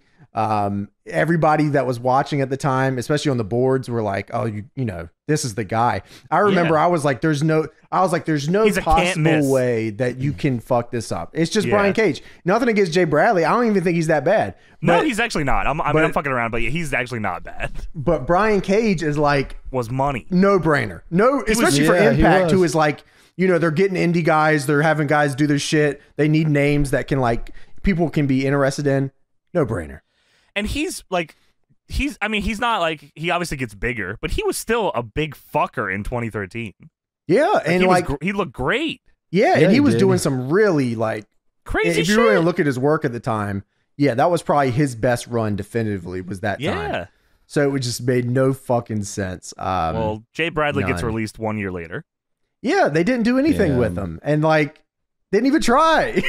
What's the point? He does come back though, under the name Aiden O'Shea. Yeah, he was Irish. He was an Irish. He was Sheamus. Oh yeah. He's back in the Bound for Gold gauntlet match. Dude. And then he was also in the TNA World Title Series. If I remember correctly, do you know the gimmick that Sheamus has now?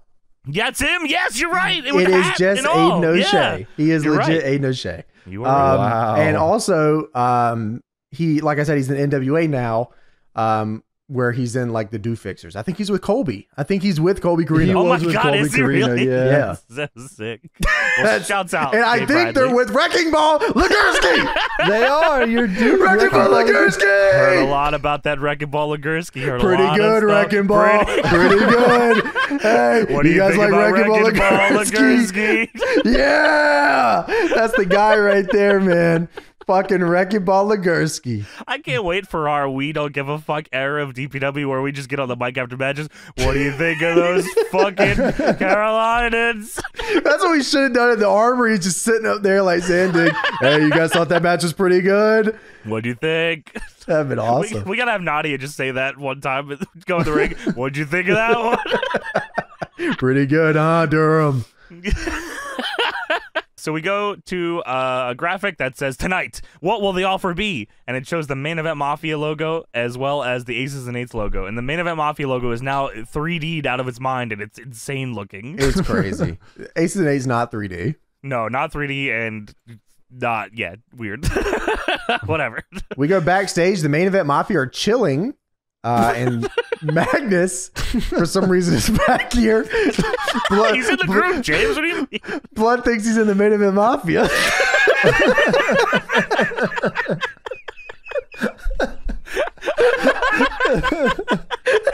He is in the group.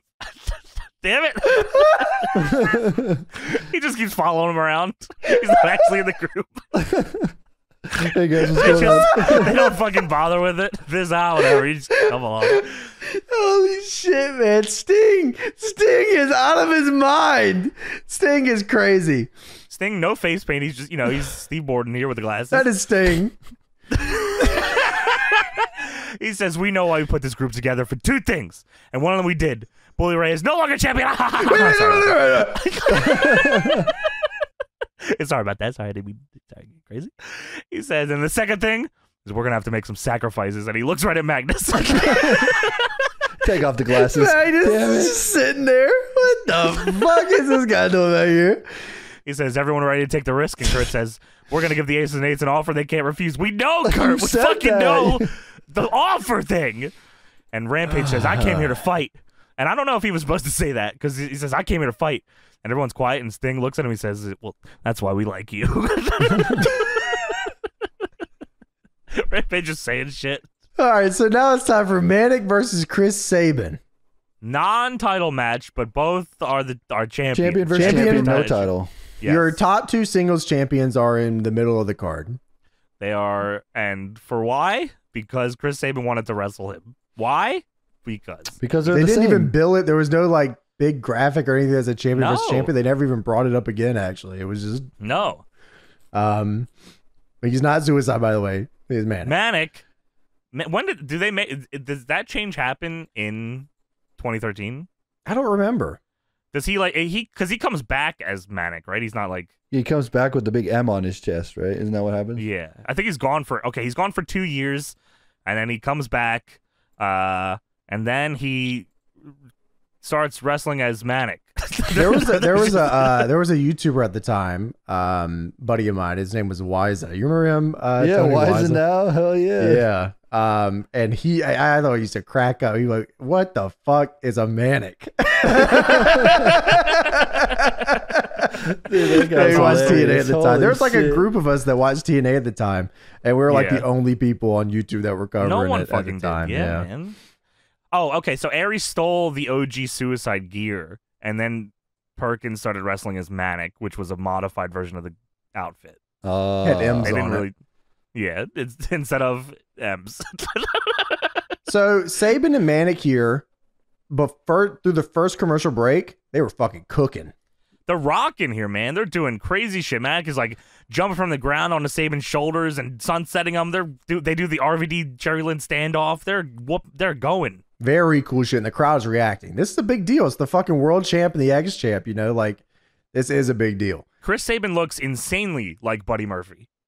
Yeah, he's even got the. I mean, this is right. Same gear, same gear. Yeah, I never saw it until you said that. Crazy. Chris Sabin he's timeless. I think. He's so doesn't matter good. what era you get Sabin in. He's just you're right. good. So fucking good, man. I don't know how difficult it is to wrestle in the Manic gear. I assume it's not fun. I imagine any mask is difficult, let alone full bodysuit and mask. Yeah. But he's still rocking here. He does the fucking La Mystica. He does the handstand in the corner and then gets fucking Inzied on the corner. They're going crazy here. Manic does a scoop up, sit out power bomb, which was gnarly. Earl Hebner said, "I am not counting that." Fuck yeah, that.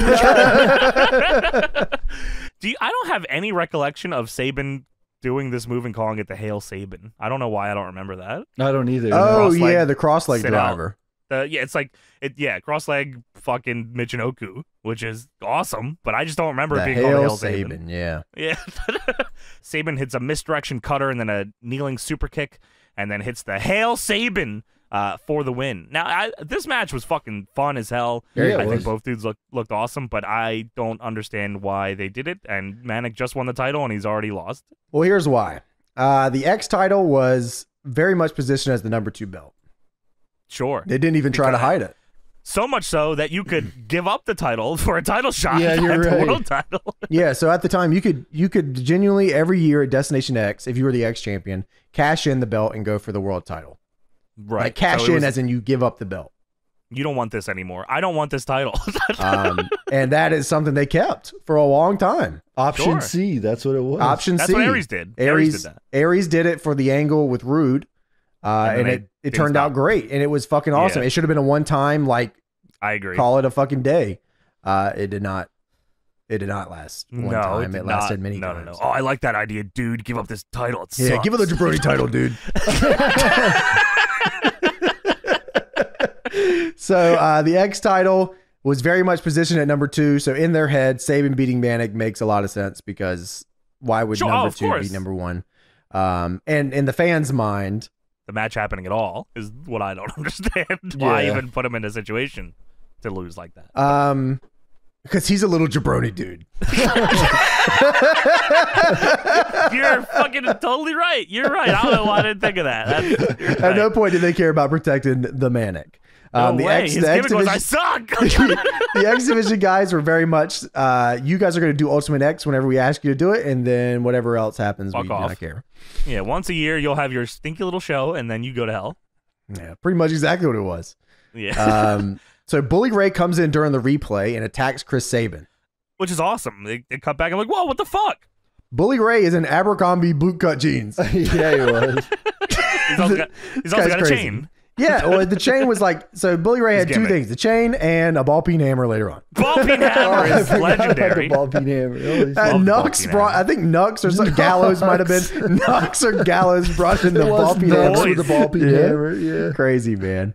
Yeah, Manic tries to stop him from beating up Sabin, but Bully just whoops his ass too. Because he's a jabroni Sabin starts brother. lighting up Bully Ray. Well, yeah, just fuck you, man. You're a jabroni. Don't touch me. Get the little jabroni out of here, dude. Make sure when you go out there, Bully, you make sure to whoop that little jabroni's ass. I know you had to attack Chris Sabin, dude, but I know you got a powder, beat so him we're up. gonna give you beat up little jabroni over there. I don't know his name. I don't know his name. You see any little jabronis in the ring, you beat him up. All right, dude. Brother, you fucked my daughter, too. Anyone under 6 feet, you whoop their ass, brother. You understand? So Sabin gets up, starts lighting up Bully Ray, and bumps him with an enziguri. Bully powders, and then starts screaming, "In a cage! In a cage!" He just won't stop yelling "in the cage" on the stage. He just won't stop. Yeah, and that's it. So Bully Ray versus Chris Sabin in a cage match. Hardcore Justice, 2 weeks from Yes. this show. Free I on believe Spike so. Television. free. Yeah. Good. It's actually a good match. And they do some good work. Bully was. Yeah. This is Bully's best run ever. Does Bully win the title back there or no? This was the Brooke Hogan something with the wedding. I can't remember the finish exactly. Oh, right. But it was something with the wedding, or you know what I mean. Or Bully does win. The main event was a steel cage match in which Sabin defended the title. Near the end of the match, the referee was knocked out by Sabin and Bully Ray. Sabin hit a missile dropkick on Bully and then tried to escape, but Mr. Anderson interfered and hit him with the cage door. Rampage Jackson and Tito Ortiz interfered to counter Anderson's interference, and then Jackson attacked Anderson, during which Ortiz turned on Jackson by hitting him with the ball-peen hammer. Oh, my God. Oh, my God. Which distracted Sabin, and Bully hit the Bully Bomb for the win. Holy shit. As crazy as that sounds, I remember it being a fun match. So yeah, I'm sure. We should maybe check that out. That'd be the ball cool. hammer. We can do that on Patreon. So we go backstage after this. The limo is chilling outside still. Yes. And guess who comes by? Brother. Hey. Taz walks up and he says, "Hey, you shoot me, not that. Hogan won't let me into work. I'm going to explode the world August 1 because I'm pissed off about this. I can't be with my brothers." That's what he said. My brothers. I can't be with my brothers. You got me in this Africa heat. Let's see what everyone's talking about. He said you got me in the Africa heat, 5,000 degrees. So he opens the door of the Hummer. He says, and he looks inside. He says, "Are you kidding me?" He starts laughing. "This is the hype. This gets the big white Hummer. Let's show the world." And the camera pans in, and it's a laptop. And I think the laptop was just playing the video from earlier. No, yeah, and they didn't like edit the sound in or anything. You can't hear anything. You don't know what's going on here. No, you just. I imagine he says, "You will get throttled." Or frog splash. You will be frog splash tonight. Or dropped. Or dropped, throttled, or frog splash. That or all three. You're getting frog Throttled, splash. dropped, and frog splash. That's his finish. Style, you're dead. You're dead. So James Storm is now live tweeting Impact for the second hour. Get out your mobile devices because the Cowboys live tweeting the second hour of Impact. Also, they showed shots of ODB and Gail Kim walking through the backstage, which I always like. Yeah, those are cool. I do like those. Yeah. Backstage, Daniels with his apple martini. Yes, him and Kazarian, because they announced that, as voted by you on ImpactWrestling.com, Daniels would be taking on Kazarian in the Bound for Glory series match. Well, you know that's not going to fucking work because they're tag team partners. Damn it! Why would they vote on this? Why'd you vote for that, Tony? I'm sorry, bitch. Man. I love it. I want to see him. Daniels, see him okay. Daniel says it doesn't make any fucking sense. I have 21 points and Kaz is 0-3. He is right, though. He is right. And he says there's agenda. You know, Impact Management has that out against us, and Kaz says that's not bad influence. That's bad management, and not to shoot, brother.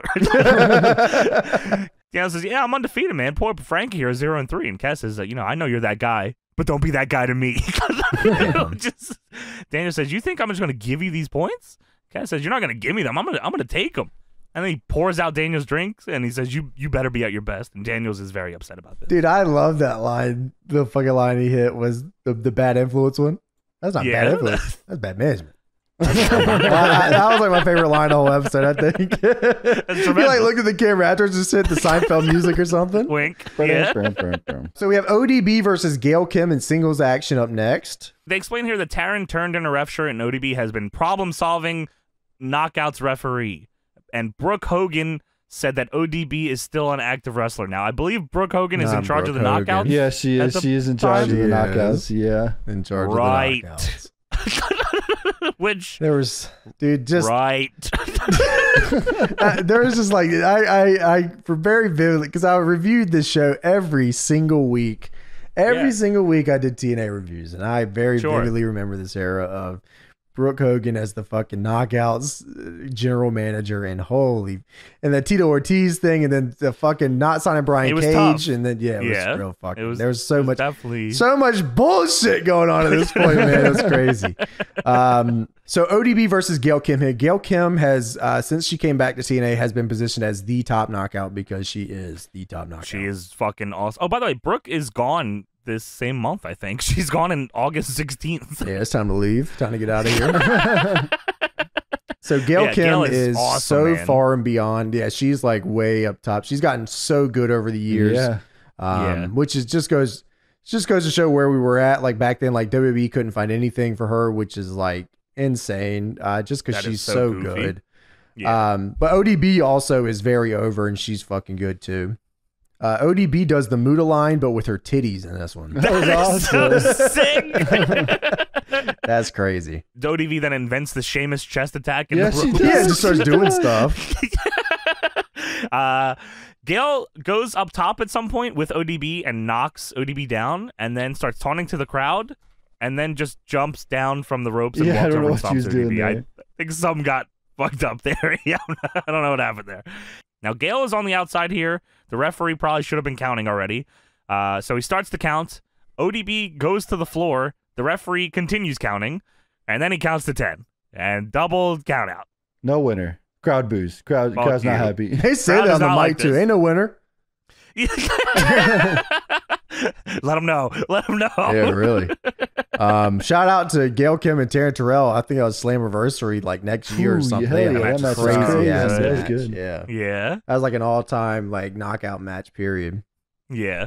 Um, Why is it where they? I feel like that it's very obvious. I don't know if that's just TV wrestling or not, but like I feel like it's very easy to tell when there's going to be a double count out because the referee. I don't know if the referees get nervous or what, but their cadence picks up very quick. The quickest 10 counts ever are when there's a fucking count out or double count out. Because it's a lot of attention on them, you know.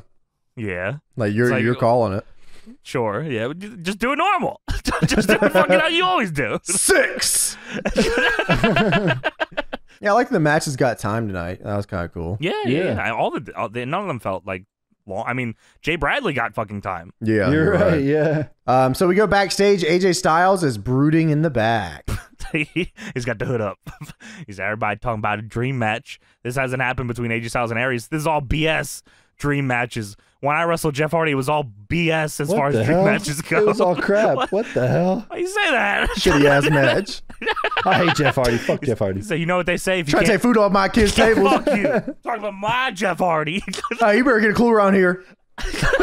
We did. I'm about to Me, leave. and Shmo Joe, and Chris Van. We did not make our fucking name in here for you to come in and ruin it like that. I know you're not going to pay me, and I feel it coming. You're not paying me a lot more than I should be paid. I'm out. I'm not even downloading your shitty app. I ain't mocapping shit. I love video games, and I hate yours. My kid is not playing this shit. I'm gonna tell you that. I don't even know if my kid can afford it because you're taking money off our table. My kid is not coming to these shows. They suck. Do you remember the angle of Jeff Hardy? Who was it? Jeff Hardy and Kurt Angle or something? Why's your kid wearing my armbands? Oh, yeah. That was crazy. Awesome. That was crazy. AJ says, you know what they say? If you can't beat them, join them. The Bound for Glory series is about the title, and it's about the money that goes with it. Dreams, there's no place for them. Just like heroes. And tonight, Austin Aries, I become your nightmare. And he throws the hood up. And he walks Fuck off. your dreams. Fuck your life. Yeah. They said that line earlier. Yeah, Bobby They said Roode did that nightmare dreams line earlier. Come on. Well, everybody's wearing black hoodies. Well, I'm watching a Bobby Roode fucking promo. I'm watching. You think I'm watching promo? You think I'm watching his show? You ain't even paying me to wrestle. Oh, on you're the right, show. you're Hello, right, you're right, Bro, I'll you're watch right. the show. Fuck you, man. My kid Trying is to hungry. take shit on my kid's table. You trying to shit on my Trying to kid's fucking face? do this shit. You do to you know my child? Get out of this company. They took our dreams. King Mo won on Bellator. All right. TNA's King Mo gets a light heavyweight title shot in Bellator. Tony. All right. Yep. August 1 warning also said you don't know when and you don't know how. But I'm gonna frog splash you. And throttle you. King Mo is here to throttle you. Backstage, Bully says the main event Mafia has seen Godfather one too many times. That's which true. That's all very Cornell said all night. Pimpinate, easy, mate. this is very ironic because they're sitting there in Sons of Anarchy cosplay. Yeah, it's not the same thing. Bully says, I'm obsessing over Chris Sabin and Hardcore Justice and destroying both of his knees and getting my title back. And tonight, Chris Ken Sabin was Anderson- out with a knee injury. Yes, came right. back. So he's going back to his knees. He says, Mr. Anderson, you are in charge and take care of the main event Mafia. Get the job done, Mr. Vice President. And Anderson says, okay. And Brooke Hogan comes in and says, I was just looking for you. And Bully Ray says, oh, you want to go under the bleachers for a while? Or are you going to ask for that divorce you're never, ever going to get? No, I'm trying to quit, actually. I'm trying to leave. Is Bully Ray's name Mark? Or did she call him a Mark? That's his name. No, she called him a Mark. Mark Calloway. You wrestling marks. She said, Mark, you might want to rethink that. You know, that match with Chris Sabin and that contract you're going to have to sign? I didn't know about this contract thing. I heard some things about it that might be in your favor, but you might not want to be on my bad list. You know what that saying goes? Happy wife, happy life? Well, this time it'll be happy ex-wife, happy life. Yeah, I'll let you read what I wrote. Look, this is what I wrote for this segment. You can read out loud. No? All right. James says, Brooke says, whatever, I don't know. What is she doing here? Get out of our company! Go. Get away. Don't worry, she's gone very soon. What the fuck, man? Oh, yeah, you know what they say about the blah blah. But shut up. Happy life. Stop talking. You know, it makes a lot of sense, Mark, James, if you really think about it. Happy ex-wife. I mean, really, she's spitting here. If you would really just sit down and think about it, James, you would know. I can't. I have a lot of stuff I got to do in the house. You know, menial tasks. Menial tasks are taking over. You know, she's heard some things about that contract. You know, she's heard some I have things. a wife, and I have to worry about her, and I can't worry about you. You're trying to take Brooke Hogan off my table. You trying to take Brooke Hogan out of his house? You're trying to take my daughter out of this company, dude. No, man. Next week, by the way, Bound for Glory series as voted by the fans, Samoa Joe against Jeff Hardy and Daniels versus Kazarian. And of course, what the fans have been asking for, Ken Anderson against Magnus. Well, there you go. They must have ran out of options. Those were the only two left. Yeah. Next up, Austin Aries versus AJ Styles. The main event brought to you by 5 Hour Energy. Be clear and alert for hours. Damn it. That's it. In the line. Yeah, that's it. Get your damn energy. Get the energy now. You will be energized, I swear to my mother. Bound for Glory series, AJ against Aries. AJ coming out to Evil Ways. He's got the shirt on and he looks awesome. This guy's awesome. I can't even believe he's about to leave TNA. He's very soon gone, Dude, right? that's crazy. Yeah, he's about to get out of here. He goes on the run of a lifetime. Crazy. He does. He starts a run that defines his career, which is even crazier. It's fucking unbelievable. Oh my god, they offered him a contract that reduced his salary about 60%. Yeah, and he said no. How do you not see that this? How do you not see that this is the guy? I don't know how you missed that. He became a free agent on December 17th, ending his near 12-year I'll never forget the AJ Styles shoot interview. Where he said nothing, and it was just very nice, and he was a very nice guy about everything. Yeah. there's a few good TNA things in it, but yeah.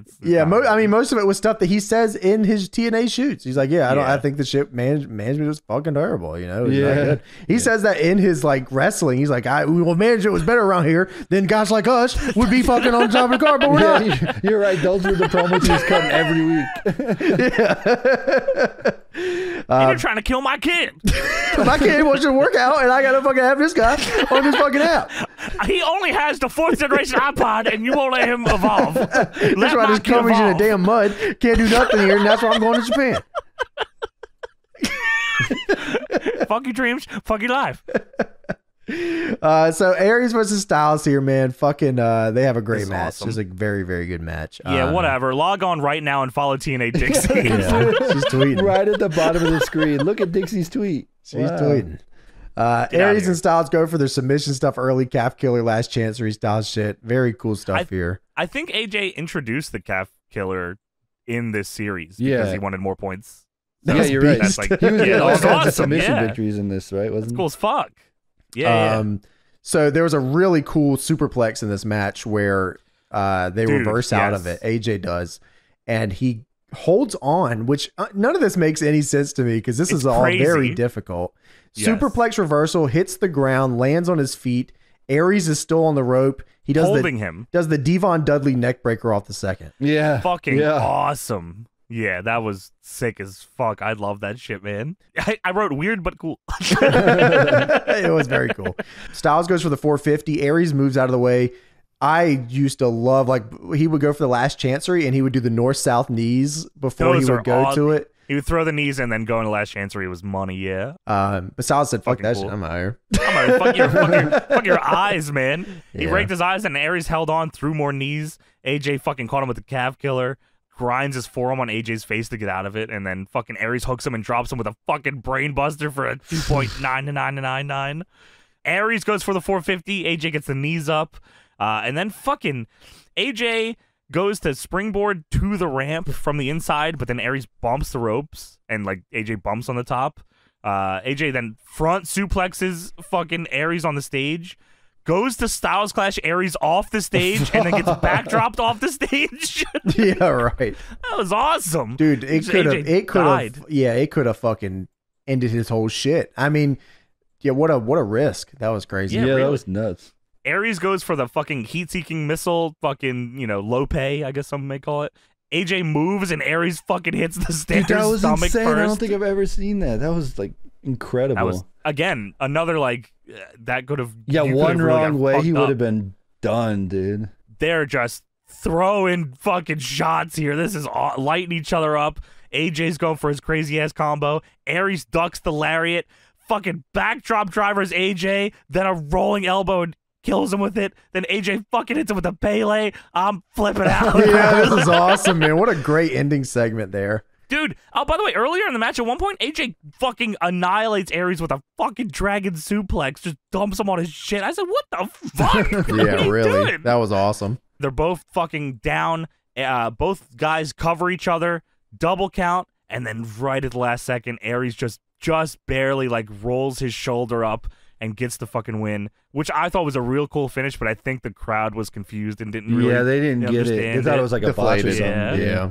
But I was like, oh, that's so cool. Like, it was a great visual for TV, but I guess people in the crowd were like, what the fuck? Yeah, what the hell just happened? Yeah. Yeah. But yeah, this was a very good match. I thought this was fucking fun, man. This is dope. I'm very not surprised that this was a very good match. Yeah, right. Yeah, right. Really? It almost kind of sucks that they had to kind of do this here, because I think they could have. I mean, especially with how things play out with both these guys over the next few years, it's like, damn. Yeah. But I'm glad you get it. I mean, you get it again. Like a month or two later. Yeah, when did they do it again? It was like pretty soon after this. They do it. No Surrender. They do it again. Yeah, that match was actually, I remember that being very, very good. So, well, according to Meltzer, it wasn't as good as this one. So really, he thought No Surrender was worse than this one. Yeah, he gave this one 4, and he gave the other one 3 3/4. Oh, well, that's interchangeable. Yeah, if you're breathe a different way. If you're in a half star, like, it don't matter. It's the same match. No. So both, I mean, I got to check out that other one because I don't remember the No Surrender one. Yeah, I remember that being good, especially because the stage and shit, like, it was the pay-per-view setting, so it's kind of more interesting. Yeah. But good match here, fucking fantastic main event. Bound for Glory series set you up with a lot of cool matches like this. Yeah, sure. I think if they would have maybe thought through a different spot, I'm sure they weren't thinking like, oh, TV or people in the crowd won't be able to get this. Yeah.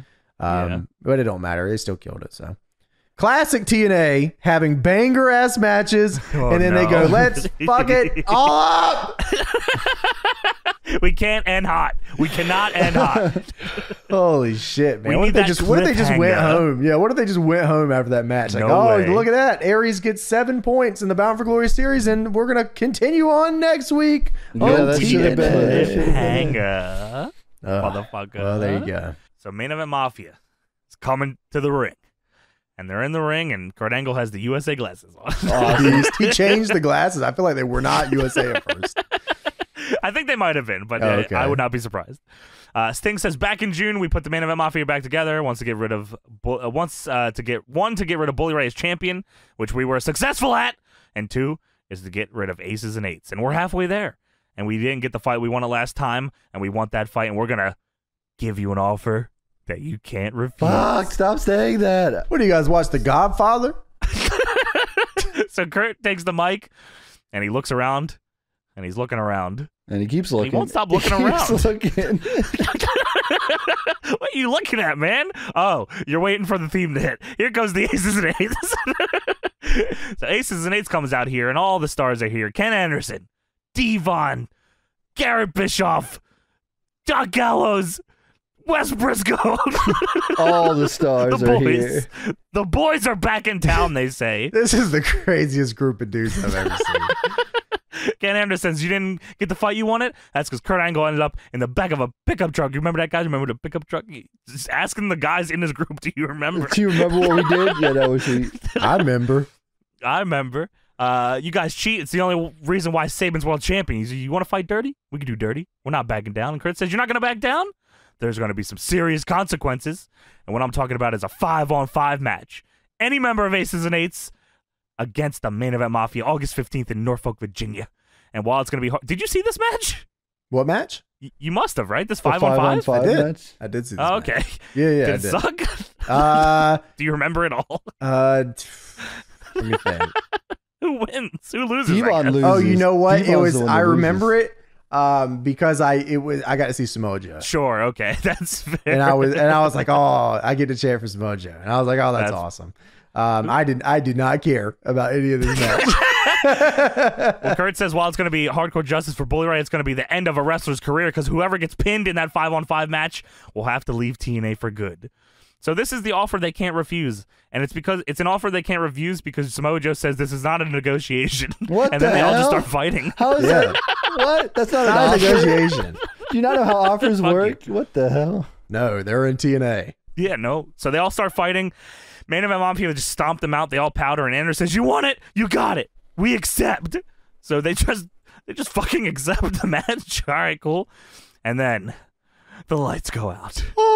Oh, that's why And you can hear it. The crowd's Ominous freaking music out. plays. Yeah, everyone's like, "Oh shit! Oh shit!" The music plays, and then Tito Ortiz just walks out on the stage. Doesn't even. There's no hesitation, no wait. No.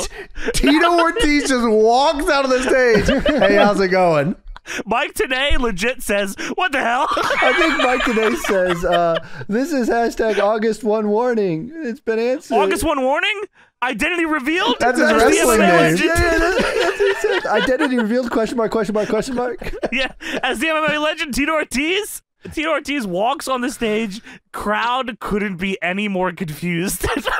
They could not figure out what this was. This dude is a smacked ass. Tito Ortiz. He doesn't even have the hair. He just bald. This is not the Huntington Why you Beach bad bald? boy. This is the Huntington Beach big baby out here Bitch boy. with his watch. Man, He's out here. if you don't get your ass on that stage, He's out here in a shirt. He's just in a shirt. Punishment. You yeah, bitch. said, oh no. Ken Anderson. All he does is stand makes- there. Oh. He stands there. Ken Anderson has career-defining moments in this one Scratching segment. his head. He scratches the back of his head. They show his face. It can't stop cutting to Ken Anderson. He's doing that. Sting You know has that pose that fans do when like Undertaker lost the streak, where they put their hands on their head. Like, it's like that That's pose. what Ken Yeah, that's what Anderson's he's doing. Sting has a Pogger's face on. This is fucked up, man. Tito Ortiz crosses his arms. Everyone is confused. The crowd's not reacting. This is fucked Rampage puts his hands in the air. Ken Anderson won't stop emoting. Scratching the back of his head. He's Oh, still fuck, man. scratching it the whole time. Tito still arms crossed, and then the show just ends. That's Dude, it. it's the most uncomfortable last like 2 minutes ever of TV. It is maybe, and there's been a lot of debuts in pro wrestling, shocking debuts, and hyped up mystery people in pro wrestling. This is the worst shit ever. This is horse shit. This is rough. He just walks out and just everyone is gonna people in the ring don't even know how to sell it. They're This like, is what the rough, fuck? bro. Where's his hair? Going back to going back to the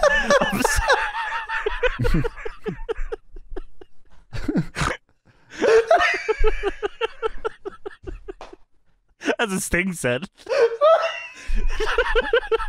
They hadn't seen this guy all day.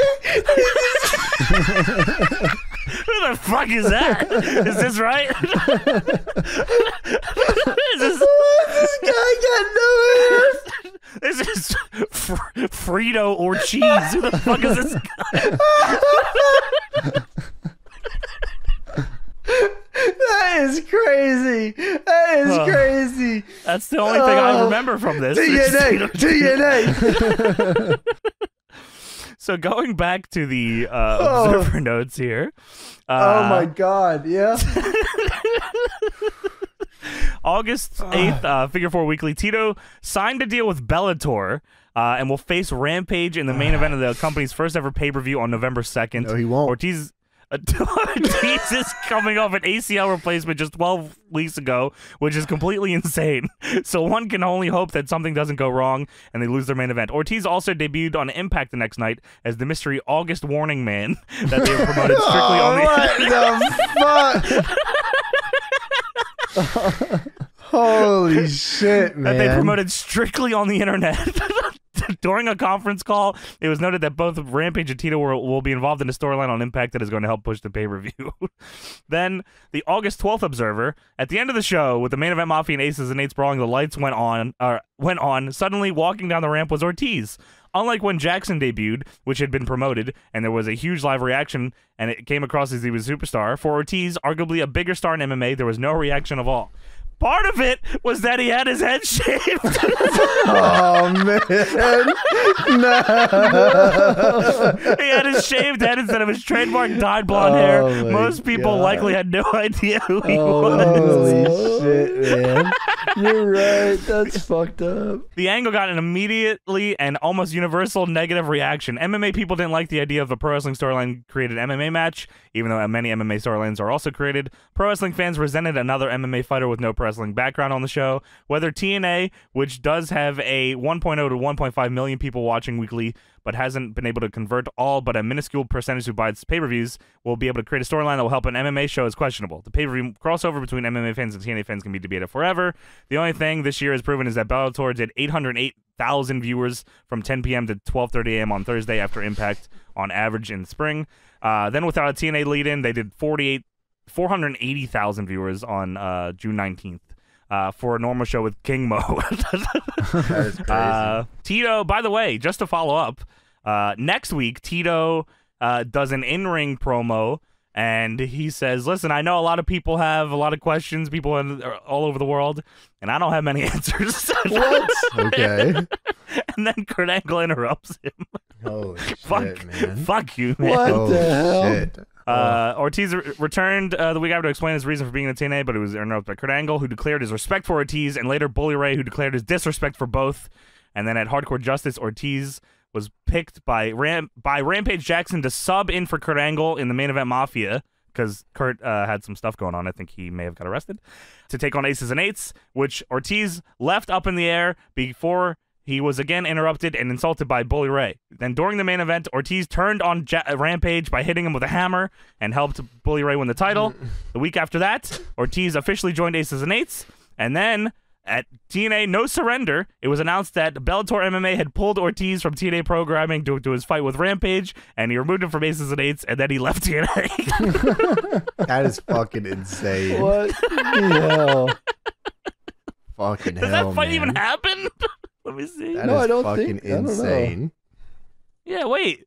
That fight doesn't even No, happen. yeah, it doesn't happen. Yeah. That's fucking awesome. Bellator style. That's Wow. so that was Tito Ortiz's entire run in TNA. If you want to call it that. Wow, holy fuck. Yeah, what an Well, episode. it all worked out for Ortiz, man. He, legend, and he fucking wins and Yeah, stuff, right. and then Bellator. he beat Alberto Del Rio in a fight before. Yeah, That was there his you last go. fight, I think. Yeah. Oh, wow. He beat him by submission, and then he lost Yeah. to Anderson Silva in a boxing fight. Well. There you go. There you go. That was the August 1st, 2013 August 1 edition. warning. August 1 warning. And that is it. So thank TNA. you for joining You're us. going to get once at throttled TNA. and frog splashed. Get frog splashed August 1 style. Dude, if Tito had the hair and did the throttle frog splash, Things would be different. wrestling would have changed forever, man. But sadly, that's not what we got. But thank you all for joining us. Make sure to check out our Patreon, patreon.com/DeadlockPW. We got a lot of shit on there. And make sure to check out our actual pro wrestling company at dpwondemand.com, because that's pretty cool. And DP Tony, Dub. yeah, Tony's going to serenade us on the way out of here. We gotta go. We're on time. Hey, shut up! Hey, shut the hell up. Shut up, We got man. to We're go. out. We I have gotta go. minuscule tasks to do, and I can't have you talking to me. Vote You for trying to take Johnny. food off my family, Johnny? Is that what you're doing over here? Vote for Johnny 2024. Or don't.